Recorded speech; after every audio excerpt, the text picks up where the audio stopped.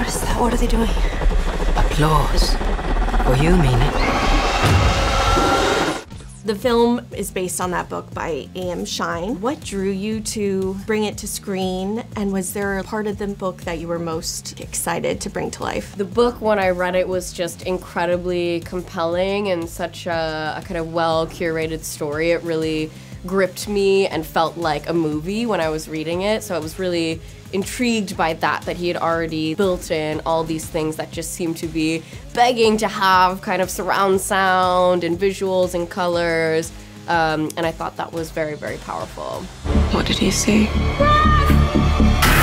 Like yourself, Mina's a visual artist. Yes. Did any of your drawings or artwork come into play when you were in pre-production or even in what we see on screen? Definitely. I think I use kind of fine art, drawing and painting as sort of something to unlock me a bit. It's not something I think I'm great at, but I really enjoy it for the process of sort of like visualization. So I did some sort of like watercolors of the creatures as we were shooting, and just sort of played around with some imagery that I didn't really share with anyone, but just in order to help myself sort of visualize what this world might feel like. You've never seen one. No one sees one and survives. How did writing, producing, and directing Servant help lead to this? I think it was such a wonderful opportunity for me to get to kind of exercise different techniques and learn the things that I'd kind of theorized about in a very literal sense. So just kind of the pragmatic stuff that I was very afraid of doing, like how do you communicate emotions to actors and how do you accomplish a shot that you want to make.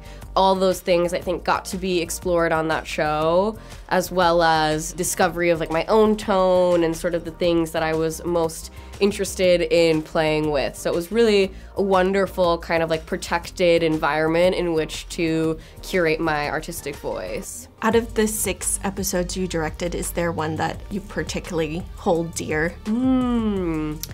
I think for me, the sort of finales that I did were really, really lovely experiences for me. I think getting to sort of close the season felt quite immense, and they were always like kind of deeply emotional as well as we were sort of parting from each other for a moment and then coming back. So I really hold those experiences dear to my heart. It's everything that you have ever wanted. You've said in interviews that you grew up on set watching your dad direct. What sticks out to you as like a memorable time getting to see him direct and be in that environment? As long as I could remember, I think I've been on sets. He did a really wonderful job at keeping our family together and really wanted us to be sort of integrated into his process. So it was very lovely. I always kind of talk about how like Lady in the Water for me was something I remember very vividly, and the magic of that shoot. And then even watching the movie now, I feel it's just such a magical, beautiful movie. So it's just wild to think that we were kind of like running around those sets and hanging, and yeah, it's quite wonderful.